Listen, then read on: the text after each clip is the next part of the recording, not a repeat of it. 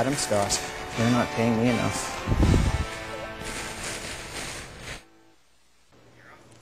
Welcome back. Well, how often do you think about throwing those banana peels or apple cores in the compost, but end up just putting them in the garbage instead? Well, according to some astounding stats, a lot of us use the garbage more than we should. Hi everyone, thanks for joining us today for the Green Update. My name is Matt Higgs from Peterborough Green Up, and today I'm joined by Carolyn Ross, an educator with Green Up, and we're at Adam Scott Collegiate, and Carolyn has been working with some students here.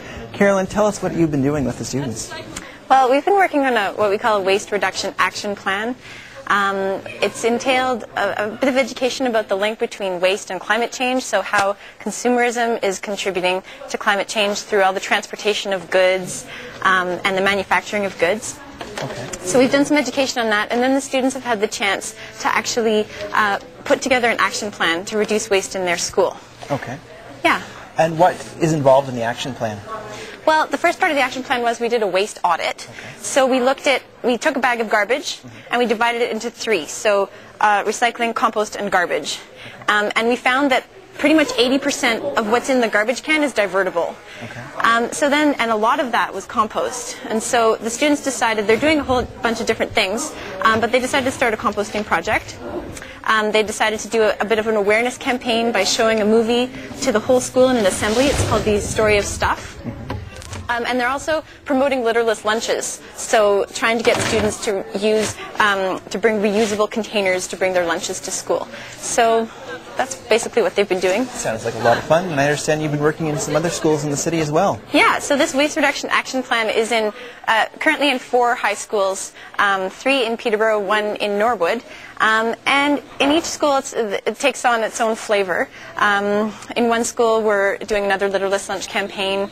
In another school, composting, of course, and trying to change the infrastructure in schools to make sure that every garbage can always has a recycling bin next to it, so we can catch a lot of that recycling that's being thrown out into the garbage cans. All right, thanks for talking to us today, Carolyn. Than's for having me. Does the cheese have to be taken off? Or can I? Yeah, you want to put dairy or into the... And with me now is Jonathan and Elizabeth. They're 2 students from Adam Scott, and they're members of the Ecos Club. Jonathan, what did you learn from your waste audit here? From this, the most surprising thing, about 50% of our waste from the 3 bins we collected is compost. So half what we throw out could be compostable, and we do have a compost at our school. So to see that happening is kind of shocking. And Elizabeth, what are some of the things you want to change? Well, here we're trying to get people to bring less litter in the lunch. We're trying to get them to bring Tupperware. And we're also trying to just make people more environmentally aware about the impact that they have on what's around them. Using the resources that we have at the school. We do have plenty of recycling bins and the compost here, as John said, but it's not being used. It isn't very convenient, I guess, for them. Okay. And do you guys have any plans to make students more aware so that they can use these? Yeah, there's the one movie we watched in here, The Story of Stuff, which is quite interesting. We're planning to show that in an assembly sometime later this year. Yeah. One of the things that was really interesting from that movie is that it was saying that we buy so much and that only 1% of what we buy is actually in use 6 months after we buy it. All right. Yeah, so we just create so much waste that I think it really opened everyone's eyes to what's going on.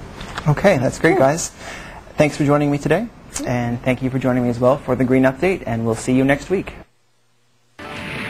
The Green Update is brought to you by the City of Peterborough, reminding you to separate your recycling into 2 streams, paper products and film plastics or containers.